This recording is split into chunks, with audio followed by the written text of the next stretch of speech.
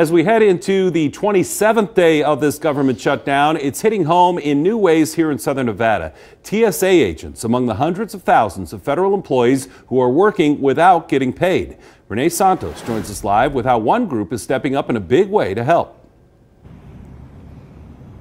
Yeah, a really big way. 3 Square Food Bank is putting together some emergency food bags for those TSA employees. Hundreds of them are already helping their families.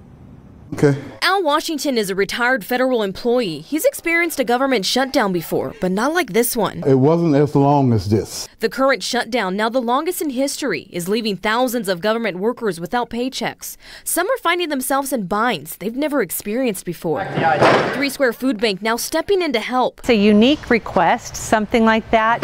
Delivering 400 emergency food bags to TSA employees. They called this afternoon, said those bags are almost gone, and so now we are doing a special pack tomorrow evening. Washington understands the hardships many people are dealing with right now. I can imagine these guys going more than 2 weeks.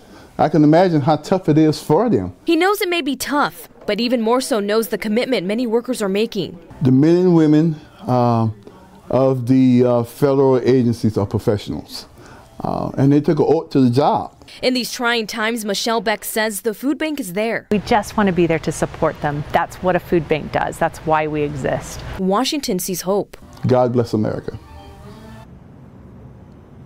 Now, right now, the food bank is looking for some volunteers during this time. If you'd like to learn more on ways and how you can help, just head to our website, News 3 LV.